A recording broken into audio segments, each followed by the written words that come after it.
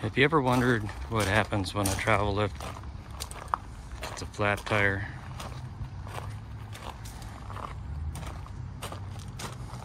This is how it's done.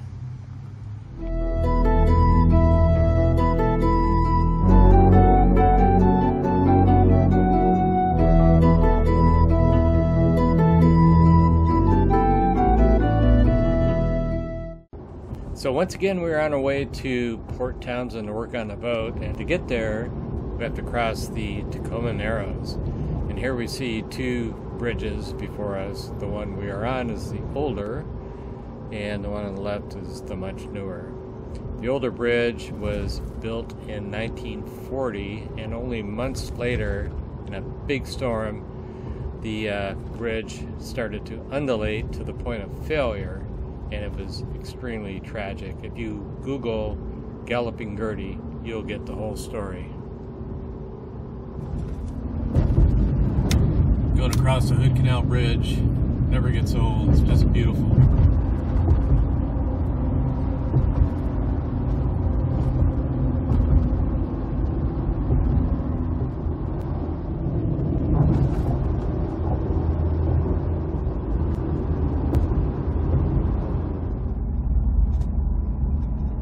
Once we cross the Narrows Bridge, the rest of the trip is pretty rural. The only town of any significance is Chimacum, and that's what we're going through here. And that's what we're going through here. Now my favorite part of the trip, descending into town, and here is Boathaven. I love it. And of course right by the main entrance is Port Townsend Brewery. Fine establishment, and just more Boatyard here. Mother Ocean is right about here. If I row in, probably won't be able to see her. There she is. And to go in the back door, you want to look for the Safeway gas station. Hang a right.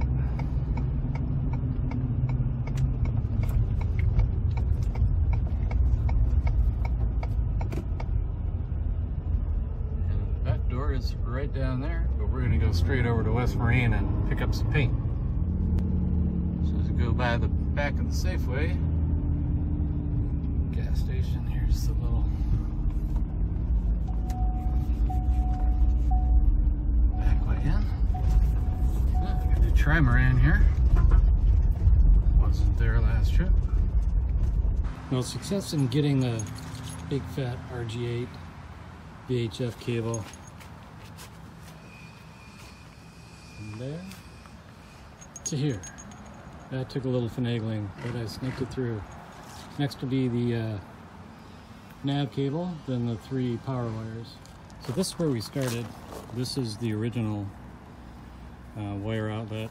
It is packed solid even with the old wires.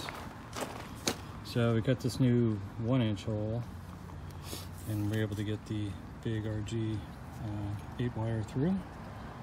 And now we've got instruments, and I don't know which of these will end up. We may stay with the larger hole. The fixture that goes here will cover the larger hole, so we can go either way. Doesn't really matter. Next is the navigation cable, the Ray Marine cable. I was able to snake the instrument wiring through. Connector's intact. It's getting to be a little bit messy there though. So I think I finally figured out my mast wiring problem. Originally they all came out this opening, and we drilled a larger 1-inch opening. And now we have the new fat RG8 cable for VHF and AIS. We got the new Ray Marine instrument cable with lots to spare. And then 3 new wires to go to the masthead. Red, black, and it shows yellow for the 3rd leg of the combination lights that are available now for either anchor light and tricolor or anchor steaming light combination. So the way this is constructed, these wires go down the original hole and they take a sharp turn this way, which would be forward on the mast, then another sharp turn and go up. And they go up in their own channel all the way up. But the mast itself is constructed with the sidewalls, the longer dimensions of the square.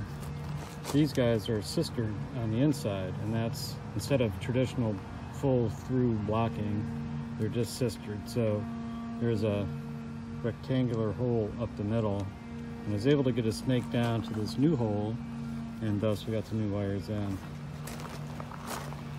The only thing that's still a mystery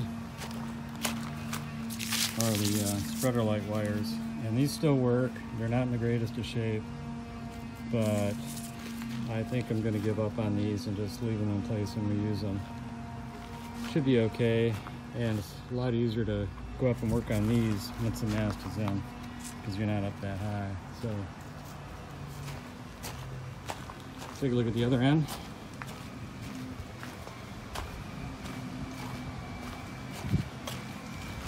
Again, VHF, get the Marine instrument mount, and our new 3 wires. We're good to go. And here we have master spar builder Bruce Tipton making some adjustments for the shib box fit. And now we can see where the wiring exits the mast head on the port side. And now he's drilling for the pin. And here you can see the clothespin repair methodology that Bruce used. Clothespin repair methodology. So part of the mast build reproject is all new wiring top to bottom. And finally accomplished that, as you saw earlier. And with the larger diameter RG8 VHF cable, I needed to find an outlet appliance or fixture that would account for the fact that that wire doesn't bend quite so easily. So I found this. There's a marine thrift store here in the Boatyard, here at Boat Haven, Port Townsend. And I found this guy. I've started to polish it a little bit. It was fully patinaed, like this side. And $8. So this will be the new wire outlet on the side of the mast. It had a little lip in here, which I've ground down, and now I'm starting to polish it. So Bruce is almost completely done. Here we see the mast repair in nearly final form. These cheek pieces are really, really beautiful.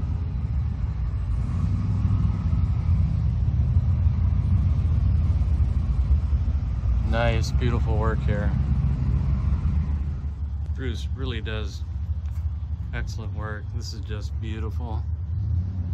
It's going to be a shame to cover it with paint eventually. I love those cheeks that compensate for the size of the shifts that are going to live in there.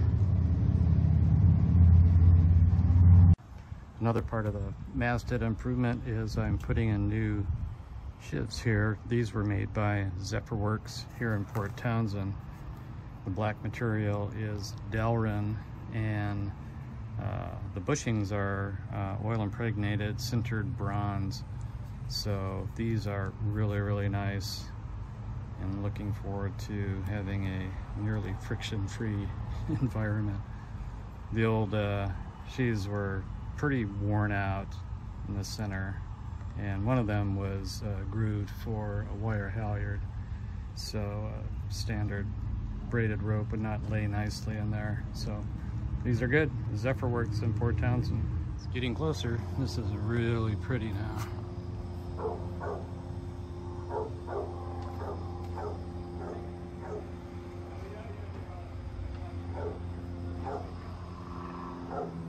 Got a new strip for the sail track here.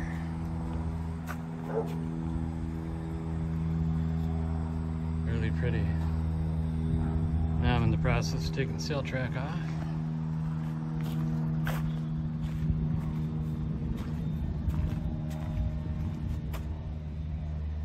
Lots of screws. So here are the spreaders. I've got 2 coats of epoxy on them, and I just did a real light sanding and prep for the application of the primer. I'm going to use pre-coat. There's some leftover white paint from the past, but I just didn't want to sand down too far. And of course, here is the repair. Really nice job. The epoxy I used was 105 and 207. Bruce Tipton told me that this combination is a favorite of his to provide a good base for paint. Got almost 3 out of 4 done with Interlux pre-coat. So she's ready for paint and to put back together. So here we've got initial coat of paint on the new masthead replacement. Ready to bed down with one more coat probably. Be ready to bed down the ship box and the masthead hardware. So I thought I'd include some still photos of Bruce in action here. He's in his element, clearly. He loves clamps, as you can see. He's got big attention to detail, but hopefully you'll get a view on how he approaches this clothespin method of masthead replacement. And to rewind a bit here, if you're going to have your mast pulled in Port Townsend here at Boathaven, likely this is the crane that's going to do it, and this is Olympic Crane.